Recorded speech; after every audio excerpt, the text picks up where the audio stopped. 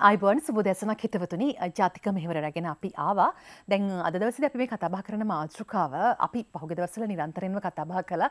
ඉතින් අපි හිතනවා අපි කරන මේ මෙහෙවරේදී කතා කළ යුතු තවත් පැතිකඩක් විදිහට මේ මාතෘකාව අපි පෝෂණය සම්බන්ධයෙන් රටේ පෝෂණය සම්බන්ධයෙන් ටිකක් වැඩිපුර මේ දවස්වල කතා බහ කරනවා. මොකද මේ එකිනෙකට පරස්පර කතන්දරනේ ඇහෙන්නේ. දැන් ඔබ දන්නවා කොළඹ රිච්වේ ආර්ය ළමා රෝහල පහුගිය මාස දෙකේ දරුවන්ගේ බහුතරයක් සමීක්ෂණයක් කරා මේක මේ මන්ද පෝෂණයෙන් පෙළෙනවා කියලා රෝහල කරපු මේ සමීක්ෂණයෙන් අනාවරණය වුණා කියලා පුවත් වාර්තා පළ වුණා. එතකොට හේතුව දරුවන්ට පෝෂ්‍යදායී ආහාර නොලැබීම. අපි දන්නවා යුනිසෙෆ් සංවිධානය මොකද කිව්වේ ලංකාවේ දරුවෝ පෝෂණය පැත්තෙන් ගත්තට පස්සේ මන්ද පෝෂණ තත්ත්වයට පත් වෙලා තියෙනවා. ඒ ලෝකෙන් 6 වැනි තැනට කියලා. ඒතර මේ ආදි වශයෙන් මේ ආශ්‍රිත බොහෝ තොරතුරු අපිට අනාවරණය වෙනවා. එකක් මේ තියෙන ආර්ථික ප්‍රශ්නය සහ දේශපාලන ප්‍රශ්නය ඇතුලේ ඔඩු දුවන තවත් ගැටලු ඔක්කොටම වඩා මේ අපි දැක්ක පහුගිය දවස්වල ගත්ත ප්‍රතිපත්තිමය තීන්දුව తీරන නිසා ඇතිවෙච්ච ආහාර ප්‍රශ්නය මේ ආදි වශයෙන් දැන් මේ ප්‍රශ්නය යම් කිසි සංකීර්ණ තැනකට ඇවිල්ලා තියෙන්නේ. ඉතින් අපිට වෙනද පොරට ගියාට පස්සේ ඕන තරම් එළවලුද මාළුද විතරද ඕන දෙයක් දැක බලා ගන්න පුළුවන්. හැබැයි මිල ගණන් බැලුවට පස්සේ කොයි විදිහටද අපි gedara පෝෂණය සම්පූර්ණ කරන්න කියලා ඇත්තට මේක අපි දන්නවා කාන්තාවන් විදිහට ඒක අපිට අභියෝගයක්. අපි විශ්වාස කරනවානේ මේ වෙලාවේදී පුංචි තිරේ TV1 ඔස්සේ අපිව බලාගෙන ඉන්නේ වැඩිපුරම කාන්තාවෝ කියලා. ඉතින් ඔබට මේ වැඩසටහන ප්‍රයෝජනවත් වේවි අනිවාර්යෙන්ම. මොකද ඉස්සරහට දැන් එන නිවාඩු කාලෙත් එක්ක දරුවන් එක ලොකු යුද්ධයක් කරන්න තියෙනවා. ඉතින් දරුවන්ගේ පෝෂණය කොයි විදිහටද සමබර ලෙස පවත්වාගෙන යන්නේ කියලා හිතන්න ටිකක් වැඩිපුර සිද්ධ වෙන කාලවකවානුවක්. ඒ වගේම මේ පෝෂණ අභියෝගය කොයි විදිහටද මේ රටේ ඇති වෙලා තියෙන්නේ මේක ඇත්තද අපි මේ ගැන ටිකක් වැඩිපුර මේ පැයේ කතා බහ කරමු ජාතික මෙහෙවරෙන්. මම ඒ සඳහා ආරාධනා කළා කොළඹ රිච්වේ ආර්ය ළමා රෝහලේ පෝෂණ විශේෂඥ වෛද්‍ය මනෝජී ගමගේ මහත්මියට. අයිබෝන්. අයිබෝන්. වෛද්‍යතුමිය දැන් මේ අපි කතා බහ කරපු දේවල් එක්ක අරගෙන බැලුවට පස්සේ දැන් ඔබත් මේ වැඩ කරන තැන ඔබගේ සේවය සපයන තැන කොළඹ රිච්වේ ආර්ය ළමා රෝහලේ මට මුලින්ම අහන්න සිද්ධ වෙනවා මේ කියන කතන්දරේ ඇත්තද කියලා. මොකක්ද මේ දැන් ආණ්ඩුවෙන් කියන්නේ එහෙම නැහැ මේවා ඔක්කොම පුරු කතනයන් පමණයි කියලානේ. එතකොට එහෙනම් ඇයි මේ වගේ දත්ත එළියට එන්නේ? එතකොට දැන් එහෙම බය කරන්න ඕනේ ප්‍රශ්නයක් ඇත්තටම රටේ තියෙනවද? ඔව් අපි දන්න උද්දමනය නිසා හරි අමාරුයි. ඉතින් හොඳ දෙයක් අරගෙන ගෙදර යන්න. මේ ඔක්කොම ගත්තට පස්සේ රෝහලට තමයි අවසාන වශයෙන් ඇත්ත එලි කරන්න සිද්ධ වෙන්නේ. මොකද ඔබතුමී කියන්නේ? දැන් රෝහල් ගත ළමයින්ගේ පෝෂණය කිව්වම මායා ඒක වෙනස්. සාමාන්‍යයෙන් අපි ප්‍රජාවේ ඉන්න දරුවන්ගේ පෝෂණය සහ රෝහල් ගත දරුවන්ගේ ඒ කියන්නේ හොස්පිටල් මැල් නියුට්‍රිෂන් කියන එක ගත්තොත් ඒක වෙනස්. මොකද රෝහල්ගත වෙන දරුවන් කියලා කියන්නේ යම්කිසි රෝගී තත්වයක් තියෙන දරුවන්. එතකොට ඒගොල්ලන්ගේ පෝෂණ මට්ටම ලැබෙන ආහාර වලට අමතරව ඒ රෝගය නිසාම ඒගොල්ලන්ගේ ඇපිටයිට් එක එහෙම නැත්නම් කෑම රුචිය අඩු වෙන්න පුළුවන්. එතකොට ඒ නිසා ඒගොල්ලෝ ආහාර නොගෙන ඉන්න පුළුවන්. ඊට අමතරව ඒගොල්ලන්ගේ එතකොට ඇඟේ තියෙන ක්‍රියාකාරී මට්ටම වැඩි සමහර උණ ගත්තම ඒ ක්‍රියාකාරී මට්ටම වැඩි. එතකොට වැයවීම වැඩි. එතකොට ඒගොල්ලන්ගේ පෝෂණය වෙනස්. ඒක නිසා ඒ හොස්පිටල් මැල් නියුට්‍රිෂන් කියන එක අපිට ජෙනරලයිස් කරන්න බෑ ප්‍රජාවේ පෝෂණ තත්ත්වයට සම්බන්ධයෙන්. ඒක වෙනම මේ අනෙකක්. ඒක සංසන්දනය කළ යුතු වන්නේත් ඒ හා සමාන වටපිටාවක් එක්ක. ඒ කියන්නේ වෙන රටක හොස්පිටල් එහෙම පද්ධතියක් එක්ක. එතකොට ජාතික වශයෙන් ගත්තොත් ඔබේ ප්‍රශ්නය දැන් අපිට තියෙන ලංකාවේ. එතකොට සාමාන්‍යයෙන් 2016 වගේ තමයි ජාතික සංගණනයක් අවසාන වශයෙන් කරලා තියෙන්නේ. ඊට පස්සේ සංගණනයන් සිදු කරන්න බැරි වුණා. පහුගිය කොවිඩ් තත්ත්වය තිබුණා. ඊට පස්සේ මේ ප්‍රශ්න තියෙනවා. ඒ නිසා ඒක කරගන්න බැරි වුණා. කොවිඩ් නිසා තමයි ප්‍රධාන වශයෙන්. ඉතින් ඒ නිසා අපිට දැනට ජාතික දත්තයන් තවම එළියට දාලා නැහැ. කියන්නේ හරි ඊළඟ සංගණනයක් කරලා නැහැ. ඒ නිසා අපිට දැනට තියෙන එක දත්ත වශයෙන් ඇත්තටම ඉදිරිපත් කරන්න අමාරුයි. නමුත් අනුමාන වශයෙන් අපිට කියන්න පුළුවන් දැන් මේ සමාජයේ බලනකොට එන දරුවන්ගේ පෝෂණ තත්ත්වය දැන් මම පෝෂණ වෛද්‍ය සායනයේ වැඩ කරන්නේ.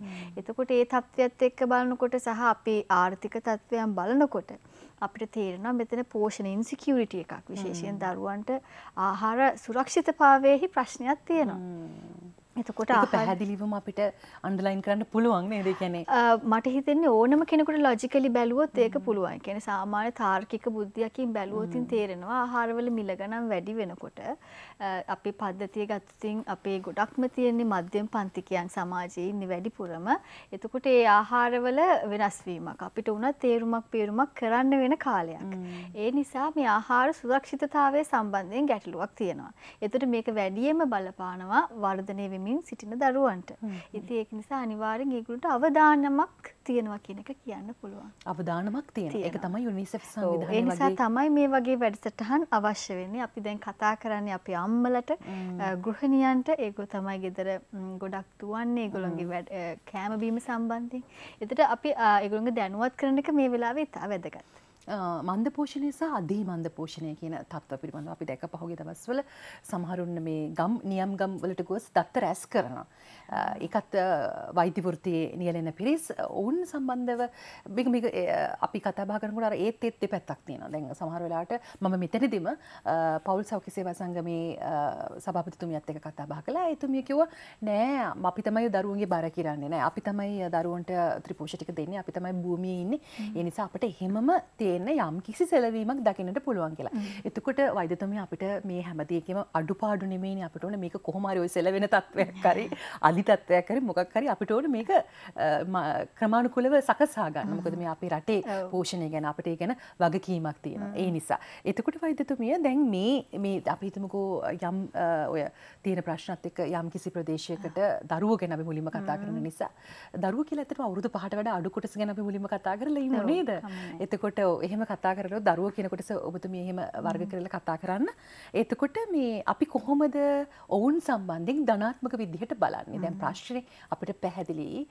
අපි දන්නවා මේ තියෙන ප්‍රශ්නෙත් එක්ක ආහාර සුලභව ගන්නත් බෑ. ඒ වගේම සුලභතාවයක් අපි දකින්නෙත් නෑ. එක එක ප්‍රදේශවල එක එක විදිහයි. කොළඹ විදිහ නෙවෙයි හැම තැනම. ඒකයි. එතකොට ඔබ කියපේ කොමාය එකක් වැදගත්. මොකද පහුගිය දශකයේ ගත්තොතින් ළමයින් අතර ස්ථූලතාවය වර්ධනයක් පෙන්눔 කරනවා ඇත්තට. මේ කියන්නේ දැන් මේ ඉකොනොමික් ක්‍රයිසිස් එක නැත්නම් මේ ආර්ථික පහසුබෑමට මුලින් අපිට ඇත්තටම පෙන්눔 කරා සීක්‍රේන් ළමයි අතර ඔබේසිටි එක එහෙම නැත්නම් ස්ථූලතාවය වර්ධනය වීමක්. ඉතින් ඒ නිසා අපි ගොඩක් ඒ ගැන කොන්සන්ට්‍රේට් කර ආවේ. ඉතින් ඒත් එක්කම දැන්ටත් ඒක නැහැ කියන්න බෑ දැන්ටත් තියෙනවා. මොකද මහත වෙච්ච ප්‍රමාණයෙන්ම තමන්ගේ පෝෂණය එළියට පෙන්නන්නේ නැහැ. අපි එකට කියනවා හිඩන් හංග කියලා. ඒ කියන්නේ සමහරලාට බත් ගොඩක් කනවා වෙන්න පුළුවන්. ඒ නිසා මැක්‍රෝ නියුට්‍රියන්ට්ස් කියන එක ලැබෙනවා වෙන්න පුළුවන්. නමුත් මයික්‍රෝ නියුට්‍රියන්ට්ස් ඒ කියන්නේ විටමින් සහ khනිජ ලවණ ඒ වගේ දේවල් ලැබෙන්නේ නැතුවත් දරුවා මහත් වෙන්න පුළුවන්. නමුත් එතන සැඟවිච්ච මන්ද පෝෂණයක් ඒ දරුවන්ට තියෙනවා. ඉතින් ඒක නිසා අපිට ඒකයි අර එක මේ අපේ ලොකු සමාජයක් ගත්තම ස්ටේට්මන්ට් එක අපි ගන්නකොට එක එක ස්ථානයන් වලට ඒක වෙනස් වෙන්න පුළුවන්. ඒ නිසා තමයි වැදගත් වෙන්නේ ජාතික සංගණනයකින් එළියට එන ප්‍රතිඵල වැදගත් වෙන්නේ. එතකොට දැන් මෙතන දරුවන් ගත්තොත් ඒගොල්ලන්ගේ ඉන්නවා 5ට අඩු දරුවන් කියලා කියන්නේ ඒගොල්ලෝ විශේෂයෙන් අවුරුදු 2 දක්වා දරුවන් ඒගොල්ලන්ට කියන්නේ first 1000 days කියලා. first 1000 days of life අවුරුදු 2 දක්වා ඒක දරුවා මවගේ කුසට පැමිණි දා ඉඳලා. ඒක තමයි ඒ දරුවන්ගේ ජීවිතයේ පළවෙනි ශීඝ්‍රගාමී වර්ධනය වෙන අවධිය. එතකොට ඒ අවධියට ඒගොල්ලන්ට ගොඩාක් පෝෂණය සම්බන්ධයෙන් ඉතා වැදගත්. විශේෂයෙන් අවසාන උස ප්‍රමාණය දරුවගේ අවසාන උස තීරණය වෙන්නේ ඒ අවුරුදු 2 හරි ලොකු බලපෑමක් ඇති වෙනවා. ඊට පස්සේ මානසික වර්ධනය අවුරුදු 5 දක්වා වැදගත් වෙනවා. ඊළඟට පොඩ්ඩක් හෙමින් යනවා ආයිත් එන්නේ නව යෝන් අවධිය. එතකොට නව යෝන් අවධිය කියන්නේ අවුරුදු 10 සිට 19 10න් පටන්ගෙන ඉහළට යන්න පුළුවන්. එතකොට ඒ අවධියේදීත් නැවතත් ඒගොල්ලන්ට පෝෂණය ඉතා වැදගත්. මොකද හේතුව ඒගොල්ලෝ උස යන්න ඕනේ. ඒ අවධිය තමයි මේ බෝන්ස් ශක්තිමත් වෙන්නේ. ඒකේ අවශ්‍ය වෙන කැල්සියම් ඩිපොසිට් වෙන්නේ. එතකොට එයාගේ ඒ අර උස යාම සහ එයාගේ ඇඟේ තියෙන ශක්තිමත්භාවය තහවුරු වෙන්නේ. එතකොට විශේෂයෙන්ම ගැහැණු දරුවන්ගේ ඒගොල්ලොන්ගේ කොච්චර දරුවන්ට ඒගොල්ලෝ ඒගොල්ලොන්ගෙන් හම්බෙන දරුවන්ගේ බර මට්ටම සම්බන්ධයෙන් ගන්නකොටත් ඒකත් එතෙන්දිත් වැදගත් වෙනවා ඒ ගැහැණු දරුවන්ගේ පෝෂණය ඒ නව යෝන් අවධියේදී. ඒ විදිහට තමයි ළමා කාලයේ පෝෂණය සම්බන්ධයෙන් සැලකිලිමත් වෙන්න ඕනේ. දැන් වෛද්‍යතුමිය දැන් කොළඹ පාසල්වල අධ්‍යාපනය ලබන දරුවෝ ගත්තට පස්සේ ඒගොල්ලන්ගේ භාගයක් විතර බඩ ඇවිල්ලා ඇඟපත ලොකු වෙලා එහෙම තත්ත්වයක් තියෙනවා. දැන් සමහර පිරිසක දැන් අපි දුෂ්කර පළාත්වලට ගියට පස්සේ ගම්මැද්ද එහෙම අරගෙන යනකොට අපි දකිනවා හොඳටම කිට්ටු වෙච්ච ඇත්තටම ආහාරයක් කියලා අතපාන දරුවෝ. එතකොට මේකත් මන්ද පෝෂණ තත්ත්වයක් කියලාද අපිට හඳුනන්න වෙන්නේ? මේ පෝෂණ තත්ත්ව දෙක මොකක් කියලාද අපිට? දෙකම මන්ද පෝෂණය තමයි පැහැදිලි කරපු විදිහට නේද? දෙකම මන්ද පෝෂණය. මන්ද පෝෂණය කියන්නේ නිසි ආකාරයේ නොවන පෝෂණය මන්ද පෝෂණය. එතකොට ඒකේ අවපෝෂණය කියන කොටස අඩු වෙන පැත්ත. අනිත් එක අදි පැත්ත. අදි පැත්තත් හොඳ නැහැ. මොකද සමහර වෙලාවට අදි කියලා කිව්වම මේක මැක්‍රෝ නියුට්‍රියන්ස් විතරක්ම නෙමෙයි.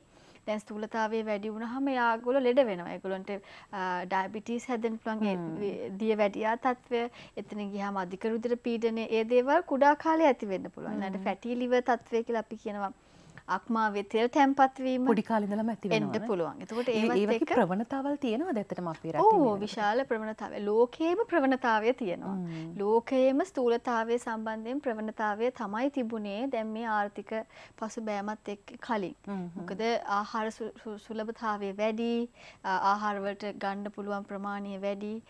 ඒ වගේමයි ක්ෂණික ආහාර අපි ගොඩක් පුරුදු වෙලා ඉන්නවා ස්වාභාවික ආහාරවලට වඩා කෘත්‍රිම ආහාරවලට යන්න.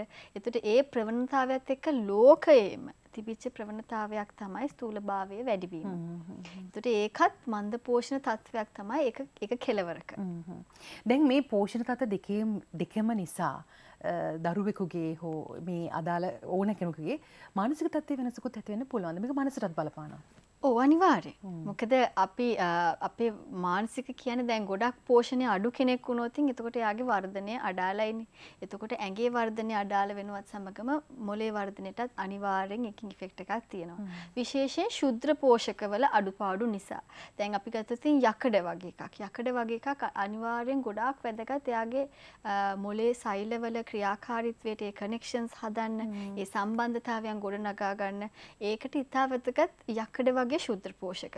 එතකොට මේ ශුද්ධ පෝෂක ගොඩක් වෙලාවට අඩු වෙනවා මන්ද පෝෂණය අඩු පැත්තේ. අවපෝෂණයේ තියෙන දරුවන්ගේ ගොඩක් අඩු වෙනවා. එතකොට අනිවාර්යෙන් ඔවුන්ගේ මොලේ වර්ධනයේ අඩුවක් වෙනවා. එතකොට ඒක බලපානවා. ඊට අමතරව දැන් ලොකුම කෙනෙක් වුණත් අපි හිතමු මහත වැඩි වෙලා කියලා. එතකොට වෙනම කොටසක් කියන්නේ. ඒගොල්ලෝ වැඩිපුර නැඹුර වෙනවා ඔය එක තැන වාඩි වෙලා. ගොඩක් වෙලාට ඒක යන්නේ මේ සින්ඩ්‍රෝම් එකක් විදිහට. කියන්නේ මහත් වෙනවා කියන එක කාලම නෙමෙයි. ඒකට ඒගොල්ලෝගේ ජීවන පැවැත්මෙහි වැරද්දක්.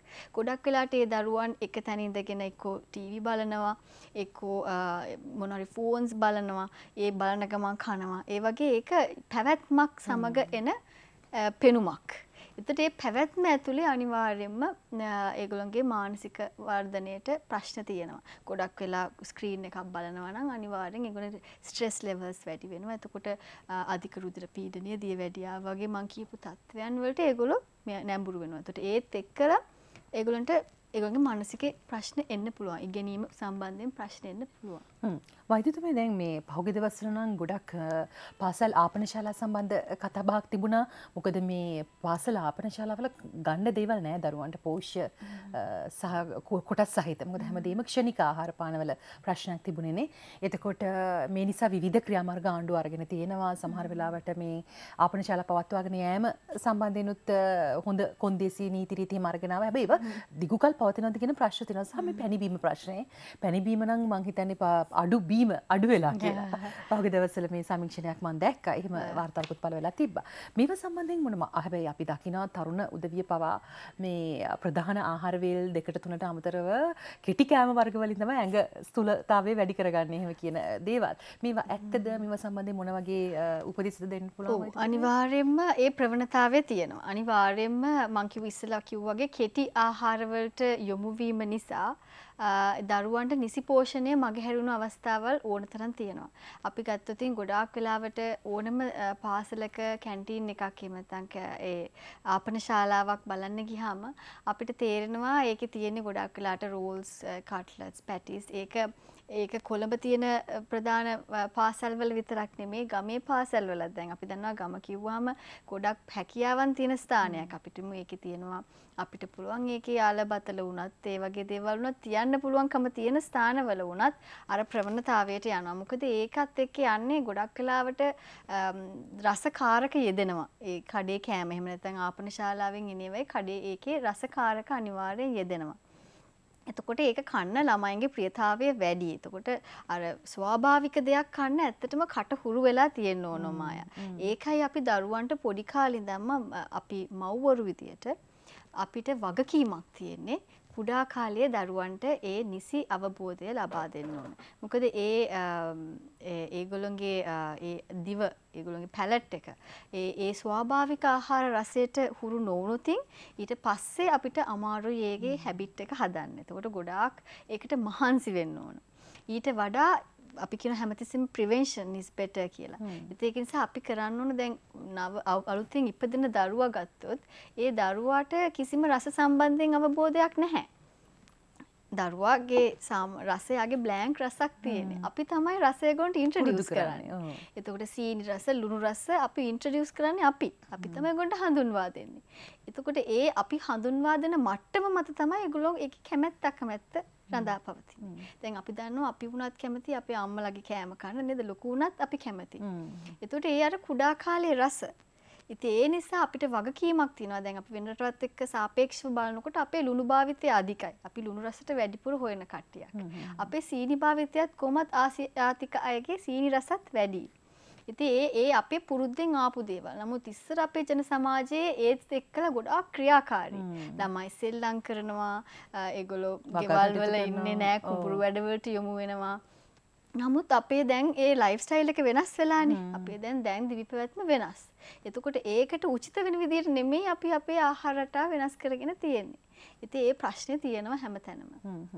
දැන් මෙතෙන්දී මේ අදාළ පෝෂණ මන්ද පෝෂණ තත්ත්වයන්ගෙන් දරුවෝ බේරාගත්තේ නැත්නම් අනාගත ජන සමාජයට ප්‍රශ්නයක් වෙන්නේ කියන එක. මොකද මොළය සහ බුද්ධිය කියන එක හරි වැදගත්. දැන් මේ දවස්වල හැමතිස්සෙම කියන්නේ පාර්ලිමේන්තුවේ ඉන්නේ මොළයක් බුද්ධියක් නැති අය කියලා. ඉතින් මේ තීන්දුව తీරන ගන්නෙත් ඒ වගේ උදවිය කියලා. ඉතින් අපේ දරුවෝ ටිකත් ওই විදිහට තවත් අවුරුදු ගණනක් ගියාට පස්සේ ඔවුන්ගේ කාලෙදිත් එහෙම දේවල් වුණොතින් එහෙම ඒක වග කියන්න වෙන්නේ කාටද කියන ප්‍රශ්නය මතුවෙනවා. ඒතර දරුවෝ සම්බන්ධයෙන් අපිට තව දේවල් කියන්න පුළුවන් නම් මේ විශේෂඥ වෛද්‍යතුමී දැන් තමයි හොඳ වෙලාව. මොකද මේ හැම තමයි දරුවෝ සම්බන්ධයෙන් ක්‍රියාත්මක වෙන්න ඕනේ ඔවුන්ගේ පෝෂණය සම්බන්ධයෙන් කියන එක. දැන් අපි පොඩ්ඩක් කතා කරොතින් උමාය දැන් මේ ආර්ථික ප්‍රශ්නත් එක්කලා කොහොමද අපි දරුවාට සමබල ආහාර වේලක් ලබා දෙන්නේ කියන එක. ඒතර ඉස්සෙල්ලම අපි බලන්න ඕන පවුලක් විදිහට. දැන් පවුලනේ අපේ සමාජය. අපිට සමාජය වෙනස් කරනවට වඩා ලේසි අපි වෙනස් වෙන එක. තමන්ගේ ගෙදරින් පටන් ගන්න එක ලේසි. ඒක නිසා මට හිතෙනවා අපේ අහගෙන ඉන්න මව්වරුන්ට මේක ඉතා වැදගත් වෙයි. අපි අපිම පටන් ගමු. අපි අනිත් පිරිස කොහොමද කරන්නේ? ඒගොල්ලෝ අපිට දක්වන සහයෝගයේ අමතරව අපි කොහොමද මේකට දායක වෙන්නේ කියන එක. එතකොට අපි ගෙයක් විදිහට අපි බලන්න ඕන අර පිටමැස්ම කියන එක. එතකොට අපේ ගෙදර ඇතුලේ ආහාර නාස්තිය අපි අවම කරගන්න ඕන. එතකොට අපිට විශේෂයෙන් අපි දන්නවා දැන් සමාජයක් විදියට ගත්තත් ඒ ආහාර තියෙන මට්ටම වෙන තැන් වලින් නාස්ති වුණොත් එක පවුලකින් අපි තුමු ගොඩාක් ධනවත් පවුල් තිනවා ඒ වගේ ආහාර නාස්ති වුණොත් සමාජයේම තමයි ආහාර අඩු වෙන්නේ. එතකොට අර ගොඩක් දුප්පත් කෙනාට ඒක වැඩි ගාණක් දීලා ගන්න උනහම ඒගොල්ලන්ට ආහාර නැති වෙලා යනවා. ඒ නිසා අපිට වගකීමක් තියෙනවා මේ කාලේ හැමදේම අර පරිස්සම් ඇතුව පාවිච්චි කරන්න. ඒ නිසා දැන්ට සමීක්ෂණ වගේනොත් පෙන්눔 කරනවා අපි ආහාර අපතේ දාන වැඩි. දැන් අපි දන්නවා අපි ප්‍රිය සංഭാෂණයකට එහෙම නැත්නම් මංගල උත්සවයකට ගියත් අපි දකින්නවා ගොඩාක් දේවල් බෙදා ගන්න පිරිස ඉන්නවා. නමුත් ඇත්තටම කන්න පුළුවන් ප්‍රමාණයක් තියෙනවා. එතකොට ඒ ඉතුරු ටික ඔක්කොම අහක තමයි යන්නේ. එතකොට ඒ කෑම තව කෙනෙකුට ලබා දීමට තිබිච්ච කෑම. ඉතින් ඒ නිසා අපි මේ අවස්ථාවේදී සමාජයක් විදිහට අපිට වගකීමක් තියෙනවා ඒ අවතේ යන එක අඩු කරගන්න. ඒතර ගෙදරදී අපිට පුළුවන් අපිට කන ප්‍රමාණයට දැන් ටික දවසක් බලාගෙන හිටියාම අපි දන්නවා මෙච්චරයි අපිට පවුලට අවශ්‍ය කියලා. ඒතර ඒ ප්‍රමාණයට උයන්න පුළුවන් නම් Tamanට. ඊළඟට ඒක ඉතා වැදගත්. ඒක අවම කරන්න පුළුවන්. ඊට පස්සේ පැක් කරන එක. නෑ ආහාර අපි ගබඩා කරලා තියගන්න එකත් ඉතින් අපි තුමු අපි වැඩිපුර වංජනයක් හැදුවා කියලා. එතකොට අපි ඒක දවසේම තියාගෙන ඉඳලා රෑට ෆ්‍රිජ් එකට දාන්න ගියොත් ඒකේ මැදදී ඒක පිලුම් වෙනවා.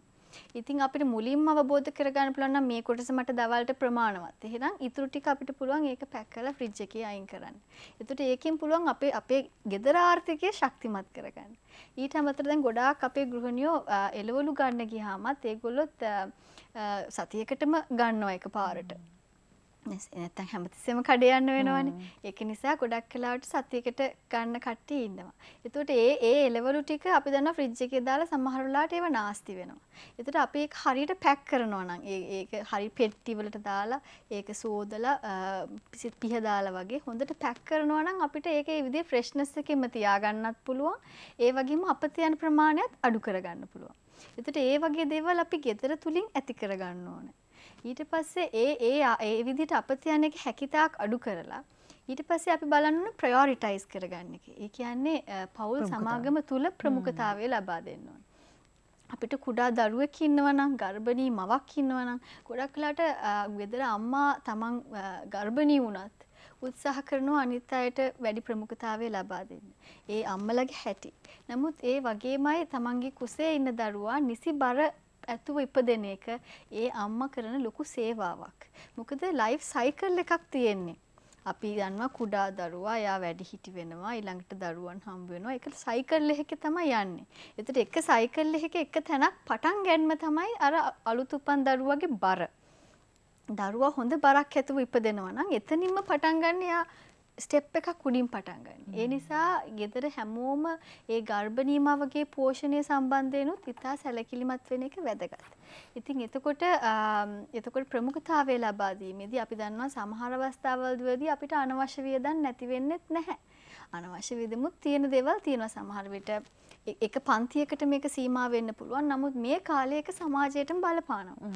ඉතින් එතකොට ඒ නිසා අපි ඒ සමහරට ගොඩක් වෙලාවට සමහර පවුල් තියෙනවා ඊටාත්ම දිලිඳු පවුල් උනත් ඒගොල්ලන්ගේ පියවරුන් මත්ද්‍රව්‍ය මත්පැන් ඒව වලට යොමු වෙලා. ඒකට සිගරට් පානය කරන පවුල් තියෙනවා.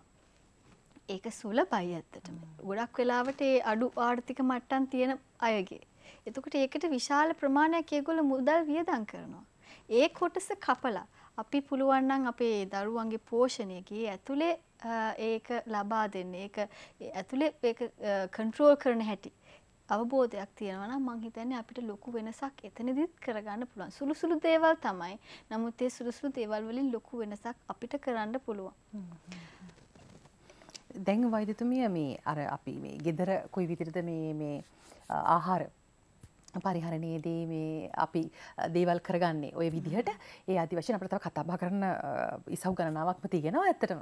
අපි හිතුවතුනි පුංචි විරාමයක් අරගනිමු. මේ විරාමයෙන් අනතුරු අපි සූදානම් යලිත් වෛද්‍ය මනෝජ් ගමගේත් සමගින් කතා බහ කරන්න. මොනවද ඇත්තටම ඔබට තියෙන ප්‍රශ්න ඔබටත් දැන් හිතන්න පුළුවන් මේ කොයි විදිහටද පෝෂණ වේදේ සම්බන්ධයෙන් ප්‍රශ්න මතුවෙන්නේ කියලා. අපි හිතන්නේ නැති ඉසව් ගණනාවකුත් තියෙනවා. හිතුවතුනි මේ විරාමයෙන් අනතුරු අපි ඔබ යලිත් හමු වෙන සූදානම්.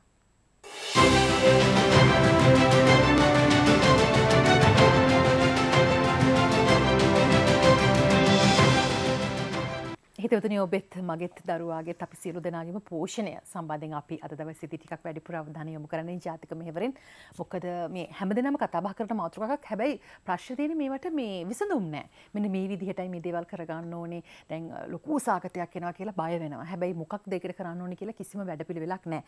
මේ ආදී වශයෙන් ඉතින් අද දවසේදී අපි පෝෂණය පිළිබඳ විශේෂඥ වෛද්‍ය මනෝජ් ගමගේ ඇය කොළඹ රිච්වේ ආරය ළමාරෝහලේ සේවය කරනවා. ඉතින් අපිට ගන්න පුළුවන් අත්දැකීම් ගොඩක් තියෙනවා. අපි මේ අර හෝම් ඉකොනොමි ගැන ටිකක් වෛද්‍යතුමී කතා කරා. මේ ආහාර සංරක්ෂණය කියන එකත් හරිය වැදගත් වෙනවා. අපි අත්තම්මලාගේ කාලේ හරිය හොඳට මේ දේවල් සිද්ධ වුණා. හැබැයි අපි මේ දැන් ෆ්‍රිජ් එක එහෙම නැත්නම් ශීතකරණය ආවට පස්සේ ආහාර සංරක්ෂණය වෙන්නේ නැහැ ඇත්තටම. ආහාර සංරක්ෂණය කියන්නේ වෙනත් පුළුල් හරිම ලස්සන මාතෘකාවක්. හැබැයි දැන් ඉන්න ගෘහණිය මේක කොයි විදිහට සමබර කරගෙන කරනවද කියන ප්‍රශ්නේ තියෙනවා. කොහොමද මේ ගැන තියෙන අදහස? ඔව් ඉතා වැදගත් උමායා ඒ සංකල්පය ආහාර සංරක්ෂණය කියන සංකල්පය මේ වගේ කාලෙට ඉතාමත්ම වැදගත්. අපි දන්නවා ඉස්සර ගොඩක් වෙලාවට ගෙවල් වල අටුකොස් කියලා හැදුවා. කොස් ඇට පාවිච්චි කරා ඒක කල් තියාගත්තා. ඊට පස්සේ අපි දන්නවා කරවිල වගේ දේවල් අවුවේ දාලා වේලලා ඒක තියාගත්තා. ඒ වගේ අපිට තිබුණා අතීතයේ ඉඳගෙන පැවතගෙන ආපු ආහාර සංරක්ෂණ වැඩපිළිවෙලක්. ඉතින් ඒක අපි ගෙදරිනුත් කරන්න පටන් ගන්න ඕන. දැන් අපි දන්නවා බත් අහක යනවා නම් අපිට පුළුවන් බත් එක වේලලා. දැන් එතකොට අපිට ඉහළ ස්ථානයකින් තිබ්බම අපිට පුළුවන් සත්තුන්ගෙන් බේර ගන්න. එතකොට ඒක වේලලා අපිට බත් ගුලි හදන්න පුළුවන්. දැන් අපි ගොඩක් වෙලාට හවසට පුරුදු වෙලා තියෙන බිස්කට්ස් හරි ඒ වගේ ෂෝට් ඉට්ස් මොනවා හරි දෙන්න දරුවට පාම් බනිස් වගේ දෙයක් දෙන්න බලනවා. එහෙම නැත්නම් ඒ වගේ දේවල් බිස්කට්ස් ගොඩක් වෙලාවට ඒක තමයි කෙටි ආහාරයක් විදිහට ඒගොල්ලෝ පාවිච්චි කරන්නේ. නමුත් අපිට පුළුවන් වෙච්ච දේවල් තියෙනවා. ඉතින් ඒ බත් ගුලි වගේ දේවල් ඉතා වැදගත් මේ වෙලාවේ. ඉතින් ඒකට අපිට ඒකේ පෝෂණයත් වැඩි. ඒක කෙසෙල් ගෙඩියක් වගේ එකක් එක්ක දුන්නොත් ඒකේ තියෙන නැවුම් භවයේ හැමදේම වැඩි. ඊට අමතරව අපිට පුළුවන් ඔය ප්‍රිකර් කරලා අපි දානවා කියන චට්නි දාන ඒ වගේ දේවල් අපි ඉස්සර කරපු දේවල්. දැන් අපි ගොඩක් වෙලාවට ඒකට අපිට ඒ වගේ එකක් තිබුණොත් අපිට හදා ගන්න පුළුවන්කම තියෙන එක එළවලුවක් නම් ඒකට අපිට ඒ වගේ දෙයක් එක්කලා වැඩිහිටියයිට ඒක අනුභව කරන්න පුළුවන්. ඉතින් ඒ ආහාර සුරක්ෂිතභාවය ගෙදරදීම පටන් ගන්න එක ඉතා වැදගත් මේ කාලේදී. අනිත් එක ඔය තමයි මම පොඩි බාධා කිරීමක් කරනවා. දැන් අපේට ආහාර දෙකන රම්බුටන් නම් එක කාලයකට විතරයි. මැංගුස් නම් එක කාලයකට විතරයි. අඹ එක කාලයකට විතරයි. දෙහිත් එහෙමයි. මතක් වෙන ඔක්කොම එක වාරයකට විතරයි. කියන්නේ අපිට අවුරුද්ද පුරාම පළදාව ලැබෙන භෝග එහෙම තියෙනවද කියලාත් සමහර වෙලාවට ප්‍රශ්නයක්. අවුරුද්ද පුරාම අඛණ්ඩව පළදාව අපිට හම්බෙන්නේ නැහනේ. ඒතර දැන් තක්කාලි ගත්තත් ඒවා නූරෙලියේ හරි කොයි හරි හදන පළාත්වල ඒවා එහෙම විනාශ වෙනවා. ප්‍රවාහනයේදී විනාශ වෙනවා. ඊට පස්සේ ගෙනහැල්ලා ලබා දෙනකොට අතරමැදියෝ ගන්න ලාභ ප්‍රමාණයත් වැඩි. මේ ආදී වශයෙන් අපි ප්‍රශ්න ගණනාවක් දකිනවා මේ ආහාර සම්බන්ධ ගැටලු. මේ ගැන මොන වගේ අදහසක් ඇත්තටම තියෙන්නේ? දැන් මේ කාලයකට විතරක් අපිට පළදාව ගන්න ඒවා. කොහොමදත් සීසනල් ෆෘට්ස් කියන ඒවා කොහොමත් ඒක ස්වාභාවික ආකාරයේ එක කාලෙට මං හිතන්නේ ඒකේ වැදගත්කමකුත් තියෙනවා. මොකද ඒකේ විවිධත්වය එතකොට ඒකේ පාට වෙනස් වෙනකොට ඒකේ පෝෂණ මට්ටම වෙනස්. ඒකෙන් ලැබෙන මයික්‍රෝ නියුට්‍රියන්ට්ස් ඇන්ටිऑක්සිඩන්ට්ස් කියලා අපි කියනවා ප්‍රතිօක්ෂකාරක ඒවයි පාටත් එක්ක වෙනස්. ඉතින් ඒ නිසා ඒක ස්වාභාවිකව ඒ විදිහට වෙන්න තමයි හදලා තියෙන්නේ. ඉතින් දැන් අපිට වෙලා තියෙන්නේ කාලයකට ඒක තියෙනවා කාලයකට නෑ. නමුත් සදාකාලික තියෙන දේවල් තමයි කෙසෙල් ගෙඩි වගේ දේවල්. ඉතින් අපිට කෙසෙල් පඳුරක් පුළුවන් ස්ථානයක අපි ගෙදර හදාගෙන කෙසෙල් ටික කරනවා නම් ගොඩක් වෙලාවට නගර බද අයට නම් ඉඩ නැහැ. නමුත් ගම්වල උනත් කඩෙන් කෙසෙල් ගන්න අය ඉන්නවා. Tamanට වතු තියාගෙන අර කරගන්න වෙලාවක් නැහැ එහෙම කියලා. ඉතින් ඒ වගේ දේවල් අපිට වෙනස් කරන්න පුළුවන් දේවල්. ඊට අමතරව කෙසෙල් පේර වගේ දේවල්. ඒකත් දිගටම තියෙන දේවල්.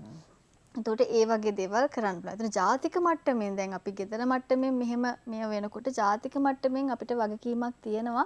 ඇත්තටම මේ ආහාර කොහොමද සංරක්ෂණය කරන්න කියලා. දැන් මම දැකපු තායිලන්තේ වගේ රටවල් වල අය ඒගොල්ලෝ හරියට එක එක දේවල් කරනවා කෙසෙල් ගෙඩි වලින්. මොකද ඒගොල්ලෝ පළදාව තියෙනවා. ඒගොල්ලෝ ඒක විවිධ ආකාරයට වේලනවා ඒ කල් තබා ගන්න විදිහකට. එතකොට කල් තබා ගන්න විදිහට ඒගොල්ලෝ වේලනවා. වේලලා ඉවර එතකොට අවුරුද්ද පුරාම ඒක ආහාරයට ගන්න පුළුවන්. ඉතින් ඒ වගේ දේවල් අපිට අපේ දැන් රටක් විදියට ජාතියක් රටක් විදියට අපේ අඩුපාඩුකම් තියෙනවා. ඒකට අපි ප්‍රවාහනය කරනකොට ගොඩාක් දේවල් විනාශ වෙන්න පුළුවන්. ඒකට ඒකට ටෙක්නික්ස් තියෙනවා. අපි දන්නවා පහුගිය කාලේ ඔය ආහාර ප්‍රවාහනය කිරීම, එළවලු ප්‍රවාහනය කිරීම සම්බන්ධයෙන් බැලුවා ඒගොල්ලෝ ඉහළ තත්ත්වයකට ගේන්න. නමුත් එතකොට අර කලයක් යන ගියපු විදියට වෙනස් වීමේ අකමැත්තක් සමාජයේ තියෙනවා. නමුත් අපි නව විදියට හිතන්නේ නැත්නම් අපිට ඉදිරියක් නැහැ. ඕනම කෙනෙකුට ඒ වගේ. ඒ නිසා අපි හැකිතාක් දුරට අද ඉන්න තත්වෙන් ඊළඟට අපි ඉහළට යන්නේ කොහොමද කියන එක තමයි කාර්යක්ෂමතාවය තමයි ඉතා වැදගත් වෙන්නේ ජාතියක් විදියට. ඒ නිසා මම හිතන්නේ ගම්වල තියෙනවා ගම්වල සමාජයට කොස් කෙටි ඒව වැටි යනවා. නමුත් නගරවල ඉන්නවා පාන් ගෙඩියක්වත් ගන්න බැරි කොටසක්. ඒතර දැන් මේක පැකට් කරලා මේක වේලලා හරි ඒක ප්‍රවාහනය කරගෙන ඒකට වෙළඳ පොලක් හදා දෙන්න එක ඇත්තටම අපිට ජාතියක් වශයෙන් මෙහෙවරක් තියෙනවා. ඊට අමතරව මම හිතනවා මේ කාලේ දැන් මේ හැමෝටම ප්‍රශ්න තියෙනවා ආර්ථික ප්‍රශ්න තියෙනවා. එතකොට ඒ ප්‍රවාහනයේදී අතරමැදියන් ගොඩක් මිල ගණන් වෙනස් කරගන්නවා. දැන් අපි දන්නවා ගොවියාගෙන් ගන්න මිලට වඩා සෑහෙන 2-3 ගුණයක් වැඩි අපි පාරිභෝගිකයාට මිල යනකොට. ඒ නිසා මට හිතෙනවා මේ ආහාරවල මිල පාලනයක් අත්‍යවශ්‍යයි කියලා මේ කාලයේදී. මොකද ඒ හැම ලෙවල් එකකින්ම ඒ මගින් අපිට පාරිභෝගිකයාව ආරක්ෂා කරගන්නත් පුළුවන්. ඒ වගේමයි අපි අනිත් අය ගැන මේ වෙලාවේ හිතන්න ඕන. මොකද හැමෝමටම ඒක වගේ නැහැ. අපි ලාභ ලබාගත යුතුයි. ඕනම කර්මාන්තකින් ලාභයක් ගන්න නැතුව එහි පැවැත්මක් නැහැ. නමුත් ඒ ගැනීම තුළ අපි තේරුම් ගන්න මානුෂිකත්වයක්. මේක සාධාරණත්වයක්. ඉතින් ඒ නිසා මම හිතන්නේ යම්කිසි යාමනයක් සෑම ආහාරයකටම ආහාර යාමනයක් අපි අවශ්‍යයි. මම හිතනවා ඒ සඳහා වැඩපිළිවෙලක් දැන් තියත් වෙනවා කියලා. වෛද්‍යතුමිය අර දැන් කාලින් කාලට එන ආහාර වර්ග වීරලා හරි අදාළ ක්‍රම පිළිබඳ අවබෝධය සමාජය තුළ නැහැ. දැන් ඒවා අර කියනා වගේ කොස් කාලට ඒවා හැලිලා විනාශ වෙලා යනවා. විනාශයට පත් වෙනවා ඇත්තටම ආහාර. ඉතින් අපිට ආහාර නැහැ අපි සාගතයකට මුණ දෙයි කියලා කියන කොච්චර ආහාර අපති දානවද කියන ප්‍රශ්නය ඇත්තටම එනවා සහ මේක අර ආහාර බෙදී යාමේ විෂමතාවය කියන එක. මේ සම්බන්ධයෙන් මොන වගේ යෝජනාද ඔබතුමී සතුව තියෙන්නේ දැන් ආහාරයක් එක පළාතකට වැඩි නම් ඒක එහි නාස්ති වෙනවා. නමුත් සමහර වෙලාවට තවත් පළාතක ඒ ආහාරය හොයාගන්නවත් නැහැ. එතකොට අපි කිව්වොත් උදාහරණයක් විදිහට පිපිඤ්ඤා කාලේට පිපිඤ්ඤා සම්පූර්ණයෙන්ම අනුරාධපුරයේ පැත්තේ ප්‍රවාහණය කර ගැනීමේ ප්‍රශ්න. මේවයි යාන්ත්‍රණයක් විදිහට අපට අවශ්‍යතාවයක් තියෙනවා නේද? මේ ආහාරය සහ පෝෂණය සම්බන්ධයෙන් ජාතික වැඩපිළිවෙලක් ඇත්තටම හදන්න ඕනේ. ජාතික වැඩපිළිවෙලක අවශ්‍යතාවය පැහැදිලි, තාමත්ම පැහැදිලි. මේ සම්බන්ධයෙන් සාකච්ඡා කෙරුණා ඇත්තටම සෞඛ්‍ය අමාත්‍යාංශයේ පැත්තෙනුත් සාකච්ඡාවන් කෙරුණා. ඉතින් ඒකෙත් ඒ අවධානය යොමුනේ මේ හැමදෙනාම එකතු කරගෙන අපි දන්නවා කෘෂි කර්මාන්තයේ ඒ සම්බන්ධයෙන් ප්‍රවීණයන් ඉන්නවා. ඔවුන්ගේ දැනුම අත්‍යවශ්‍යයි ඒකෙන් උපරිමයක් ලබා ගැනීමට. ඒ වගේම ආහාර සංරක්ෂණය කරන එකටත් ඒ ෆුඩ් ටෙක්නොලොජිස්ට්ලා ඉන්නවා. ලංකාවේ ෆුඩ් ටෙක්නොලොජිස්ට්ලා ඉන්නවා. ඒතට ඒගොල්ලෝගේ ඉන්පුට් එක එහෙම නැත්නම් ඒගොල්ලෝගේ දැනුම අපි මේ සඳහා ලබා ගන්න ඕනේ. ඒගොල්ලෝ තනියෙන් වැඩ කරන්නත් බෑ. එතකොට ඒගොල්ලෝ ප්‍රවාහනය සම්බන්ධයෙන් ප්‍රවාහන අමාත්‍යාංශයත් එක්ක එකතු වෙලා ඒක සාමූහික ක්‍රියාවලියක්. දැන් සෞඛ්‍ය අමාත්‍යාංශයේ පැත්තෙන් අපිට පුළුවන් vulnerable groups ඒ කියන්නේ වැඩියෙන් අවදානම තියෙන කොටස් ඉන්නවනේ. දැන් අපි දන්නවා නුවරඑළියේ තියෙනවා ඒ වගේ ස්ථාන. ඉතින් ඒ වගේ vulnerable groups identify කරන එක අපිට කරන්න පුළුවන්. නමුත් අනිත් දේවල් ඔක්කොම සහයෝගය එකට එන්න අවශ්‍යයි. දැන් මේකට ජාතික වැඩපිළිවෙලක් නිර්මාණය වෙමින් පවතිනවා. මට හිතෙනවා ඒක තමයි අවශ්‍යතාවය. ඒ සිදු වෙනවා නම් හොඳයි කියලා මටත් ඒක තමයි මගේත් අදහස. අර ආහාර නාස්තිය වගේම මේ අර දේශීය ආහාර රටා වැඩි කර ගැනීම මේ වෙලාවේදී අපිට අවශ්‍යයි කියන දේ බොහෝ දෙනා කතා බහ කරනවා. දේශීය ආහාර කියලා කිව්වහම සමහර වෙලාවට මේවා සපයා ගන්නක් තියෙනවා. හරි කම්මැලි ඒවා හදා ගන්න. දැන් අපි කිව්වොත් අලු කෙසෙල්, එතකොට කෙහිල් මුව මේ වගේ දේවල් ඇත්තටම හරි අමාරුයි. ඊට වඩා ලේසි කියමුකෝ බෝංචි කඩලා කැරට් කපලා ගන්න එක ලේසි ඇත්තටම. හැබැයි මේක නෙවෙයි වෙන්න ඕනේ. මේක මං හිතන්නේ අපි මේක තරුණියන් අපිව බලාගෙන ඉන්නවා. ඔවුන්ට දෙන පණිවිඩයක් විදිහට ලබා දෙන්නට ඕනේ. මොකද ඔවුන් අර ක්ෂණික ආහාර කෑම වලට ගොඩ කැමැත්තක් දක්වන බහුලව දකින්නක් තියෙනවා. ඒ වගේ මේවා කනවා. ඉතින් ප්‍රශ්නයක් නැහැ නේද? දැන් මේවා සම්බන්ධයෙන් අපි යලිත් අර ආපස්සට ගමන් කිරීමක් නෙවෙයි. හැබැයි කිසිදු රටක් Tamanගේ දේශීය ආහාර රටා වෙනස් කර ගැනීමක් අපි දකින්නේ නැහැනේ. හැබැයි අපේ රට එහෙම නෙවෙයි. ඔව් මට හිතෙන්නේ අපි ඒකට දෙන නමත් වැරදි. ආපස්සට යෑම නෙමෙයි අපි ඒක. අපි අහක දාපු දේ නැවත අපි ලබා ගන්න ඕනේ. මොකද මේක අපි අපේ දේ නැති කර ගැනීමක් තමයි මට එතන පේන්නේ. අපි අනුන්ගේ දේවල් වැඩිපුර ගැනීමක් තමයි මට පේන්නේ. අපි අපේ දේ අතහැරීම තුළ අපිට වෙච්ච දෙයක්.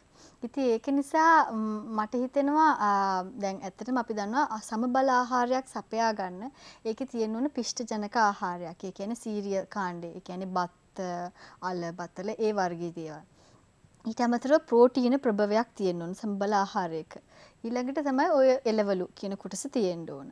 ඉතින් ওই ටික ඔක්කොම එකතු වුනහම තමයි සමබල වෙන්නේ. ඒ කියන්නේ අපිට කාබෝහයිඩ්‍රේට් එකෙන් ශක්තිය දෙනවා.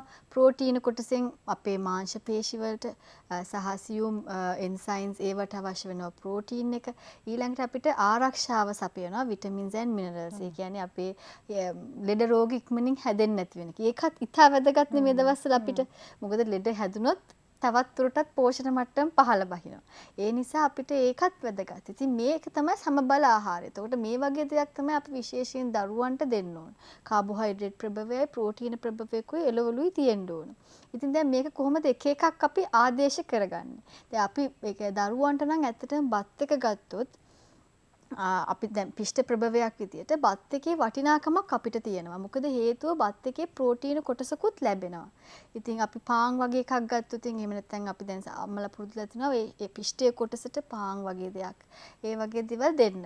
නමුත් ඊට වඩා අර බත් එකෙන් දෙනකොට ඒකේ ප්‍රෝටීන කොටසකුත් තියෙනවා. මීට අමතරව මේ පිෂ්ඨයේ ගොඩටමයි වැටෙන්නේ කොස් තෙල් අල බතල ඒවා ඔක්කොම වැටෙන්නේ ඒ ගොඩසටම තමයි.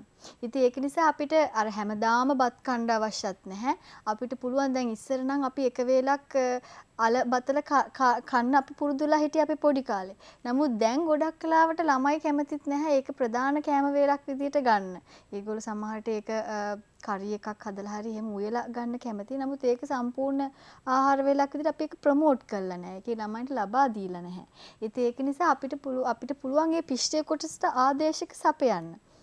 විශේෂයෙන් ගම් පළාත් වල ඉන්න අයට ඒ කොස් වගේ දේවල් අපි දෙවනි බත කියලා කියන්නේ. ඉතින් එතකොට ඒක අපිට ඉතා හොඳ ආදේශකයක්. ඒකෙන් යම්කිසි ප්‍රෝටීන ප්‍රමාණිකුත් ලැබෙනවා. විශේෂයෙන් කොස් ඇට කියන ඒවා ඇට වර්ග වලින් ප්‍රෝටීන ලැබෙනවා. අපි දැන් මාංශ භෝග වගේම ඇට වර්ග වලින් ඒ කියන්නේ අපි ගත්තොත් රටකචු කොට්ටම්බ ඒ වගේ දේවල්. ඒ වයිඩොත් ලැබෙනවා ප්‍රෝටීන කොටසක්. ඉතින් මේ ඇට වර්ගය කියන්නේ කොස් ඇට වුණත් අපි ඒක ඇතුල් කරගන්න පුළුවන් නම් අපේ ආහාර වලට ඒකිනුත් අපිට ප්‍රෝටීන කොටසක් ලැබෙනවා. ඒතර ඒ වගේ තමයි පිෂ්ඨයේ කොටස. ඊට පස්සේ ප්‍රෝටීන කොටස ගත්තොත් ඒකේ නම් තියෙන්නේ මස් මාළු, කිරි බිත්තර කියන ඒවා. නමුත් දැන් ඒවයි විශාල මිල අධිකභාවයක් තියෙනවා. ඒතර මෙතෙන්දි දෙන්න ඕන පණිවිඩය තමයි මේ මාළු වගේ අර දැන් අපි පුරුදු වෙලා තියෙනවා කපන මාළු තමයි අපි ಗುಣ එහෙම නැත්නම් කපන මාළු වලට තමයි ගොඩක් වෙලාවට යොමු වෙලා තියෙන්නේ. ඒ කියන්නේ ගොඩක් ඔය තලපත් කෙලවල්ලා ඒ වගේ ඒක පහසුයි හදන්නත් පහසුයි අපි හිතනවා දරුවන්ටත් ඒක දෙන්න පුළුවන් නමුත් සාලයා කුඹලාවා ඒ වගේ මාළුන් වගේ තියෙන ප්‍රෝටීන ගුණය එකමයි. ඉතින් ඒ නිසා වැව් මාළු ඒගොල්ලන්ගේ තියෙන ප්‍රෝටීන ගුණය එකමයි. ඒ නිසා අපිට පුළුවන් දැන් සාමාන්‍ය කුඩා දරුවෙකුගේ ප්‍රෝටීන අවශ්‍යතාවය ගොඩාක් වැඩි නෑ. මොකද ඒගොල්ලෝ පොඩිනේ. ඒකට එක වේලකට සාමාන්‍යයෙන් ග්‍රෑම් 30ක වගේ ප්‍රමාණයක්. ඒ කියන්නේ සාමාන්‍යයෙන් ගිනි පෙට්ටි දෙකක් වගේ ප්‍රමාණයක් තියෙනවා නම් එයාගේ ඒ වේලට අවශ්‍ය ප්‍රෝටීන අවශ්‍යතාවය සම්පූර්ණ වෙනවා. ඉතින් අපිට ඒ නිසා ඒ වගේ දෙයක් අඩු මාළුවකින් ලේන පරා වෙන්න පුළුවන්. ඒ වගේ ලින්න වෙන්න පුළුවන්. ඒ වගේ දෙයකින් උනත් කටු ඉවත් කරලා ඒ දරුවාට අපිට ඒක ලබා දෙන්න අපිට උත්සාහ ගන්නවත් පුළුවන්. දරුවන්ට විතරක් හරි. ඒ අර ලොකු මාළු ගන්න ඕන කියලා එහෙම එකක් නැහැ එතන. ඊට අමතරව දැන් ඒ තියෙන මේ සත්තුන්ගෙන් ගන්න ප්‍රෝටීන.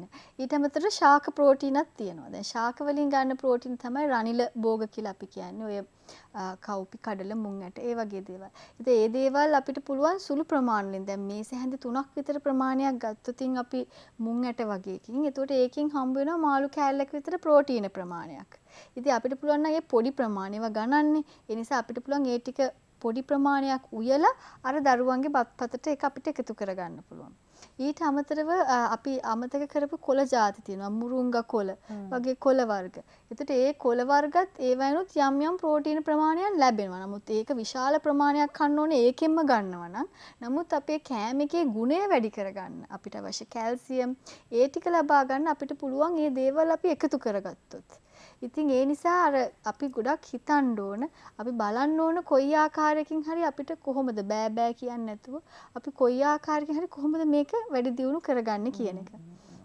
එතකොට කොළ එළවලු ගත්තොත් කොළ එළවලු විවිධත්වයක් තියෙන එක වැදගත්. නමුත් අපිට පුළුවන් නම් එක එළවලුවක් හදලා එක මැල්ලුමක් හෝම් ගාඩනින් ඉන්නේ මෙතෙන්දි. මොකද අපිට ගොඩාක් දේවල් වවන්නත් බෑ. ඉතින් අපිට පුළුවන් එකක් එළවලුවක් අපිට කඩෙන් ගන්න පුළුවන්. අපිට එක මැල්ලුමක් හරි අපේ වත්තෙන් කඩා ගන්න පුළුවන් නම් අර ඒ එතන කොටස සම්පූර්ණ වෙනවා.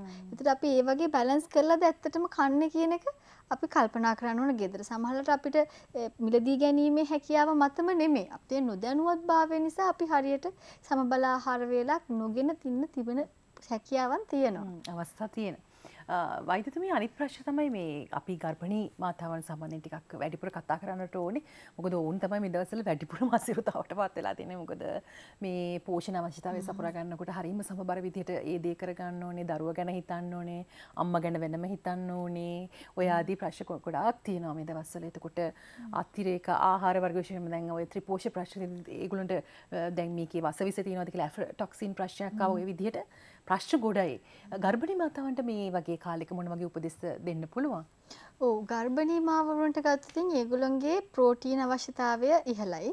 දැන් පළවෙනි ෆස්ට් ට්‍රයිමෙස්ටර් කියන එක. ඒ කියන්නේ පළවෙනි මාස 3 ඇතුළතදී ඒගොල්ලන්ගේ කෑමවල විශේෂ වැඩිවීමක් අවශ්‍ය වෙන්නේ නැහැ. මොකද දරුවාගේ කලලය ඊතරම් ලොකුවට වැඩි වෙන්නේ නැහැ. එතකොට ඔයා සමබල ආහාර වේලක් මව ගන්නවා නම් අර මං කියපු ඉස්සෙල්ලා සමබල ආහාර වේලේ. ඒ කියන්නේ පිෂ්ඨය, ප්‍රෝටීන සහ කොළ එළවලු සහ ඒ ටික තියෙන සමබල ආහාර වේලා. ඒක ගන්නවා නම් අපිටම ඒ තමන් ගතපු ප්‍රමාණ වලින් ඒ බැලන්ස් එක ඇතිව ගන්නවා නම් පළවෙනි මාස 3 දී ප්‍රමාණවත් ඇත්තටම. ඊට පස්සේ වෙනකොට පොඩ ප්‍රමාණය වැඩි කරන්න පුළුවන්. නමුත් අපි අනවශ්‍ය විදිහට බර වැඩි කර ගැනීමත් අවශ්‍ය නැහැ. දැන් අපි දන්නවා දැන් දරිද්‍රතාවයෙන් පෙරිලා අඩු බර එන අම්මලා පැත්තකට දැම්මොත් බොහෝ කාන්තාවන් දැන් ස්ථූලභාවයෙන් පෙළෙනවා. ඉතින් එතකොට ඒ වගේ අය තමන්ගේ බර අනවශ්‍ය විදිහට වැඩි කරගත්තොත් ඒක කරදරයට අතවැනීමක්. ඒ කියන්නේ දියවැඩියාව හැදෙන්න පුළුවන් ගර්භණී සමයේදී. එහෙම වුණොත් සංකුලතාවයන් වැඩි, දරුවගේ බර අඩු වෙනවා, ගොඩක් ප්‍රශ්න. ඒ නිසා මේ බර වැඩිවීම සම්බන්ධයෙන් තීරණයක් ගැනීමේදී එයාගේ ප්‍රෙග්නන්ට් වෙන්න කලින් තියෙන BMI එක ඉතා වැදගත්. BMI එක කියන්නේ ශරීර ස්කන්ධ දර්ශකය කියලා අපි කියන්නේ උසට සරිලන බර. එතකොට ඒ උසට සරිලන බර අණුව තමයි අපේ අම්මා කොච්චර බර වැඩි විය යුතුද කියන එක තීරණය වෙන්නේ. දැන් ගොඩාක් බර අම්මා කෙනෙක් සමහරට කිලෝ 6ක් විතර වැඩි වුණාම ප්‍රමාණවත්. ඉතින් ඒ නිසා ඒකතා වැදගත්. ඒ නිසා අපේ පෞල් සේවිකාවන් ඉන්නවා. ඒගොල්ලන්ගෙන් උපදෙස් ලබා ගැනීම එක දරුවා බඩට පිළිසිඳ ගැනීමට ප්‍රථම. එතකොට ඒගොල්ලන්ගෙන් ලැබෙන ඒ ඉන්පුට් එක තමන්ගේ දැන් පෝෂණ තත්ත්වය මොකක්ද කියලා අවබෝධ කර ගැනීම ඉතා වැදගත් මේකට ප්‍රථම. එතකොට යම් කිසි දෝෂයක් තියෙනවා නම් එතකොට ෆුල් බ්ලඩ් කවුන්ට් එකක් හරි ඒ වගේ දෙයක් කළා අපිට ඇනීමියා හැමතැන රක්තහීනතාවය වගේ ප්‍රශ්න තියෙනවද කියලා කලින් අයිඩෙන්ටිෆයි කරගත්තොත් අපිට පුළුවන් ඒකට පියවර ගන්න. දැන් ගොඩක් වෙලාවට අපේ මව්වරු පුරුදු වෙලා තියෙන්නේ අර බබා කන්සීව් වෙලා කියන්නේ බබා බඩට ඇවිල්ලා ඊට පස්සේ මාස 3 ඇතුළත තමයි ගොඩක් වෙලාවට මිඩ්වයිෆ්ට රෙජිස්ටර් වෙන්නේ හරි එහෙම නැත්නම් වෛද්‍යවරයෙක් හම්බ වෙන්න යන්නේ. නමුත් ඇත්තටම යා යුතු අවධිය වන්නේ ඒගොල්ලෝ මව පිළිසිඳ ගැනීමට ප්‍රථම ඒ ගැන අදහසක් ඇති වෙන කාලේ. හිතන කාලේ. ගිහිල්ලා තමන්ගේ තියෙන ප්‍රශ්නය තමන්ගේ මට්ටමින් විසඳා ගැනීමට උත්සාහ ගන්න ඕනේ. ඒකට විශේෂ වෛද්‍ය කෙනෙක් ගාවට යන්න අවශ්‍ය නැහැ. යන්න පුළුවන් අපේ MOH කාර්යාලයක. ඉතාමත්ම අපිට ලැබෙන ලොකු සේවාවක් ඒක ගාමීය මට්ටමේ. ඒත් ඒගොල්ලන්ගේ තියෙනවා විශේෂයෙන් ඔය ඒ සඳහාම යොමු වෙච්ච සායන තියෙනවා. එතකොට ඒ වගේ සායනයකට ගිහිල්ලා තමන්ගේ මට්ටම මැනගෙන තමන්ගේ අඩුපාඩු දැනගෙන එතෙන් සිට තමයි ගමන පටන් ගන්න ඕන. ඔව් ඒක හරියම වටිනා අදහස් ටිකක් කියලා අපි බාර ගන්න. වෛද්‍යතුමී දැන් අනිත් ප්‍රශ්න තමයි මේ වැඩිහිටියෝ. දැන් අපේ වැඩිහිටි ජනගහනයත් ටිකක් වැඩි වෙලා තියෙනවා. එතකොට ඔවුන්ගේ පෝෂණය සම්බන්ධයෙන් ඇත්තටම දැන් අපි දන්නවා ඔවුන්ට ආහාර ලබා ගැනීමේ ප්‍රශ්නත් තියෙනවා. ඒක ලබා ගැනීම කියලා කියන්නේ මේ වයසට ගියට පස්සේ ඉතින් දත් ඇලිලා වයසයි. එතකොට ඒ ඔවුන්ව රැක බලා ගැනීමට අපි දන්නවා අපේ රටේ විශේෂ වැඩපිළිවෙළ වල නැහැ ඇත්තටම කියනවා නම් වෙනත් දියුණු රටවල් වල වගේ. හැබැයි ඔවුන්ගේ පෝෂණය සම්බන්ධයෙන්ුත් මේ වෙලාවේදී ලොකු වැදගත්කමක් තියෙනවා. මේ ඒ සම්බන්ධයෙන් මොන වගේ අදහසක්ද තියෙන්නේ? තමන්ගේ ඒ වයසට ගිය කියන්නේ වැඩිහිටි සමාජය රැක බලා ගැනීමේ වගකීමක් සමාජයක් විදියටත් පවුලක් විදියටත් ඒ පුද්ගලයා තමන් ගැනත් ඉතා වැදගත් වෙනවා. දැන් ඒ තමන් ගැන ගත්තොත් අපි තමන්ගෙන් පටන් ගත්තොත් අපි වැඩිහිටි පුද්ගලයෙකු නම් අපි දැනගන්න ඕන අපේ විශේෂයෙන් ප්‍රෝටීන අවශ්‍යතාවයන් ඉහළයි. සාමාන්‍ය කෙනෙකුට වඩා දැන් සාමාන්‍ය ක්‍රියාකාරී මට්ටමේ ඉන්න කාන්තාවක් හෝ පිරිමි කෙනෙකුට වඩා වයසට වැඩි වෙන කෙනෙකුට යාගේ තියෙන ප්‍රෝටීන අවශ්‍යතාවය ටිකක් වැඩි. එතකොට ඒගොල්ලෝ හැමතිස්සෙම රිසර්ව් එකක් වගේ එකක් තියාගන්න ඕන. ලෙඩ වෙන්න පුළුවන්. ඒ වගේ දේවල් අවස්ථාවදී තමන් ගොඩාක් පහළට නොවැටි බේරෙන්න. එතකොට ඒගොල්ලන්ගේ පෝෂණය පුද්ගලයෙක් වශයෙන් ගත්තොත් තමන් අවුරුදු 65ට වඩා වැඩි කෙනෙක් නම් 60 හෝ 65 හෝ ඒක විවිධ මට්ට එක එක්කෙනාගේ සෞඛ්‍ය තත්ත්වයන් අපි සාමාන්‍යයෙන් කියන්නේ 65 කියලා. එතකොට ඒ තත්ත්වයන්ගෙන් බැලුවොත් ඒ වගේ කෙනෙක් විශේෂ සැලකිල්ලක් වෙනදට වඩා දක්වන්න ඕන සමබල ආහාර වේලක් ගන්න. මොකද එතකොට ඒ වගේ කෙනෙක් විශේෂයෙන් දැන් අපේ සමාජයේ අපි දකිනවා ගොඩක් මව්වරු පියවරු මස් මාංශ ඒව ගන්න එකත් අයින් කරනවා. ඊට පස්සේ දැන් හොයා ගෙදර තනියම ගොඩක් වෙලාවට දරුවන් ගෙවල් වල නැහැ එක්ක පිට රටවල් වල වෙන්න පුළුවන්. එහෙම නැත්නම් විවාහ වෙලා වෙන තැනකට ගිහිලා. එතකොට ලොකු පරිශ්‍රමයක් දරන්නේ නැහැ තමන්ගේ ආහාර වේල සකස් කරගන්න. සමහරට තියෙන දෙයක් කන්න පුළුවන්, කඩෙන් ගෙනත් කන්න පුළුවන්. දැන් ඒ වගේ සංකල්ප වලට යන්න එපා කියන ඉල්ලීම තමයි මට වැඩිහිටි මව්වරුන්ගෙන් පියවරුන්ගෙන් ඉල්ලන්න තියෙන්නේ. තමන්ගේ පෝෂණය තමන් ඒක තියාගන්න ඕනේ. හැකි අයුරෙන් අර මං ඉස්සෙල්ලා වගේ සමබල ආහාර වේල පිෂ්ඨය ඒ වගේම ප්‍රෝටීන කොටස. දැන් ආගමික පිළිවෙත් තියෙන්න පුළුවන්. නමුත් ප්‍රෝටීන වල අවශ්‍යතාවය තමන්ට වැඩි. තමන් නිර්මාංශක වෙනවා නම් එහෙනම් ඒකට අදාළව ශාක ප්‍රෝටීන තියෙනවා. ඒ කියන්නේ කඩල කව්පි වලින් ලබා ගන්න එක. කිරි ආහාර වලින් ලබා ගන්න එක. එතකොට ඒ අඩු ගානේ ඒ පෝෂන් එකක්වත් ඒගොල්ලෝ ගන්න ඕනේ. නැත්නම් ඒගොල්ලෝ ලෙඩ වුණාම ඊට පස්සේ සුව කරගන්න අමාරුයි. එතකොට අපිට නිදහස් අපිට තියෙන්නේ ෆ්‍රී හෙල්ත් සිස්ටම් එකක්. එතකොට ඒ සිස්ටම් එකට එන බර්ඩන් එක වැඩි. දැන් ගොඩක් වෙලාට ස්පිරිතාලේ බැලුවම තරුණ අය නෙමෙයිනේ ගොඩක් ඉන්නේ. ලෙඩ වෙලා පැමිණෙන අය එන්නේ ගොඩක් වයස්ගත උදවිය. එතකොට ඒ උදවියගේ සුව වී යන සම්භාවිතාවය ඒගොල්ලන්ගේ පෝෂණ මට්ටමත් එක්ක ඩිරෙක්ට්ලි රිලේට් වෙනවා. ඒ කියන්නේ ඒක කෙලින්ම බලපානවා. ඉතින් ඒක නිසා දෙයක් විදිහට, ජාතියක් විදිහටත් ඒ වැඩිහිටි පරපුර බලා ගැනීමේ අපේ වගකීමක් තියෙනවා.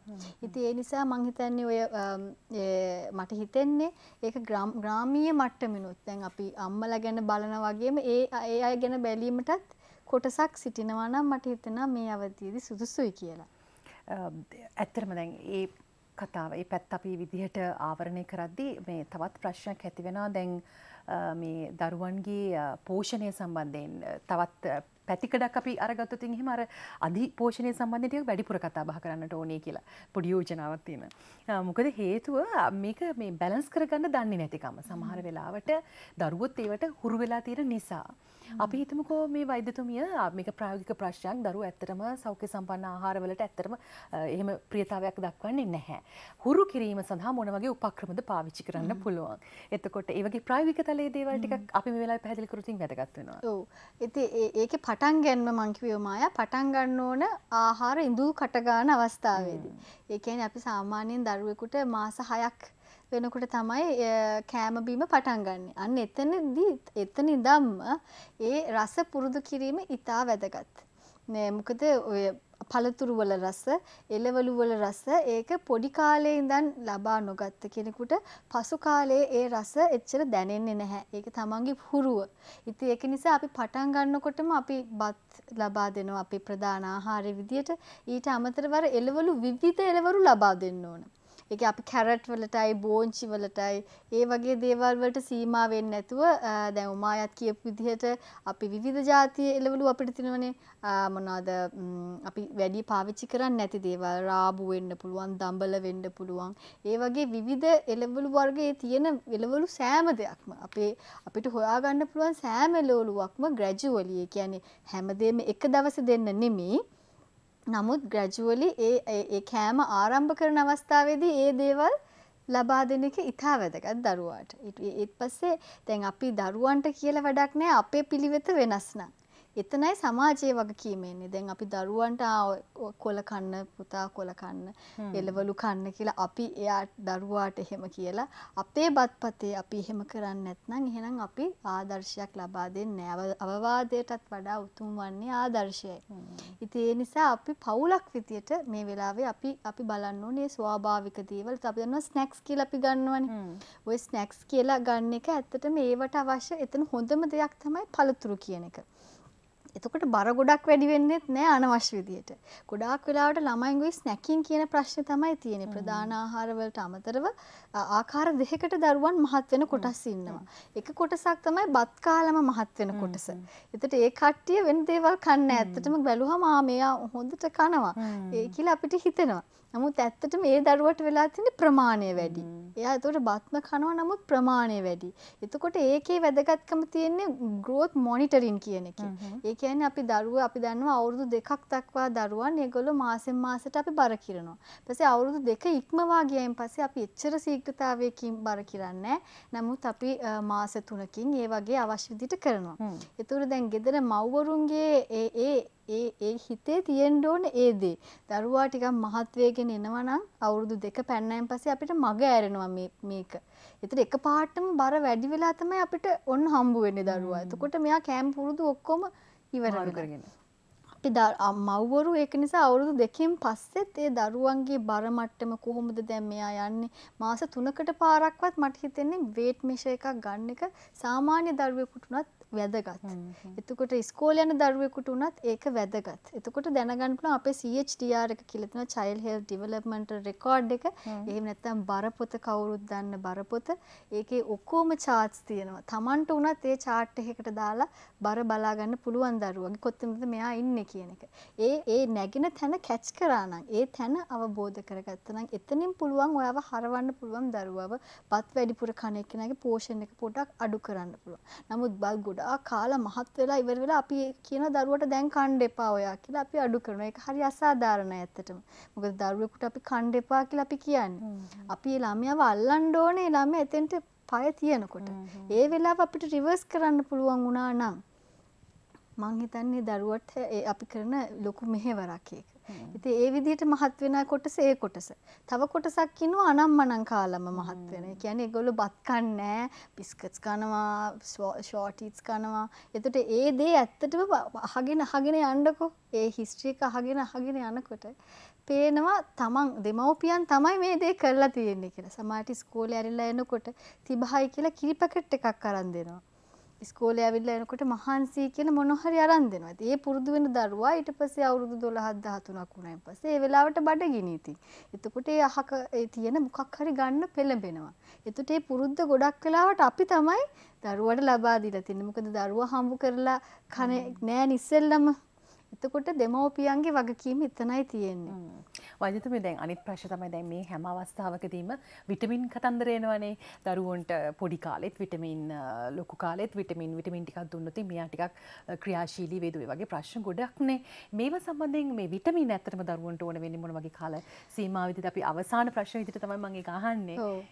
විටමින් කියන එක මං කිව්ව දැන් අපේ සමබල ආහාර වේලේ කොටසක් තමයි විටමින් ಖನಿಜ ලවණ. ඒක අපි හැමෝටම අවශ්‍යයි. ඒකට ලබා දෙන්න තියෙන ස්වාභාවික විදිය තමයි පළතුරු සහ එළවලු.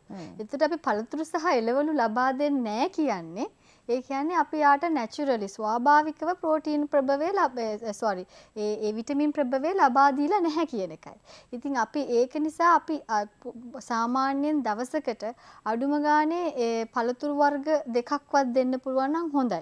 අඩුම ගානේ එක වර්ගයකින් හරි පළතුරු දෙකක්. ඒ කියන්නේ අපි 10ට හවස 4ට තේ බොන වෙලාවට එතන පළතුරක් තමයි ඉදිරිපත් කරන්න ඕනේ ඇත්තටම දරුවට. ඒ දේ කරලා අපි අර තමන්ගේ බත්පතේ හොඳ ප්‍රමාණයක් එකම එළවලුව වෙන්න උනත් කමක් නැහැ. කොළ මැල්ලුමක් වෙන්න පුළුවන්. ඒ මැල්ලුම සතියෙන් සතිය මාරු වෙනවා වෙන්න පුළුවන්. ඒ ස්වාභාවිකව ඒ විටමින් ටික දුන්නේ නැති වුනහම තමයි අර ප්‍රශ්නේ එන්නේ. එහෙම නැත්නම් සාමාන්‍යයෙන් දරුවෙකුට නිරෝගී දරුවෙකුට අමතරව විටමින් අවශ්‍ය වෙන්නේ නැහැ. ඒක තමයි ඇත්ත කතාව. ඉතින් අර මේ ගෙදර තියෙන ආහාර වලින් මේ දවස්වල ටිකක් වැඩිපුර මහන්සි වෙන්න සිද්ධ වෙයි. සමහර වෙලාවට වැඩිපුර පලාවක් දඹල වගේ දේවල් ඒව හදාගන්න අමාරු නෑ කියලා වෛද්‍යතුමිය කිව්වා. ඉතින් ඒ වගේ දේවලුත් පොඩ්ඩක් කල්පනා කරලා බලලා ඒ වගේ වෙළඳපොළට ගියාට පස්සේ පෝෂණ ගුණය වැඩි දේවල් අරගෙන ඇවිල්ලා කොහොම හරි මේ ප්‍රෝටීන ප්‍රශ්නය සමහන් කරගෙන ඉතින් නිරෝගී රටක් උදා වෙනු දැකීම තමයි අපේ ප්‍රාර්ථනාව විය යුත්තේ. බොහොම ස්තුතියි. අපි තවත් දවසක හම්බ වෙලා කතා බහ කරමු.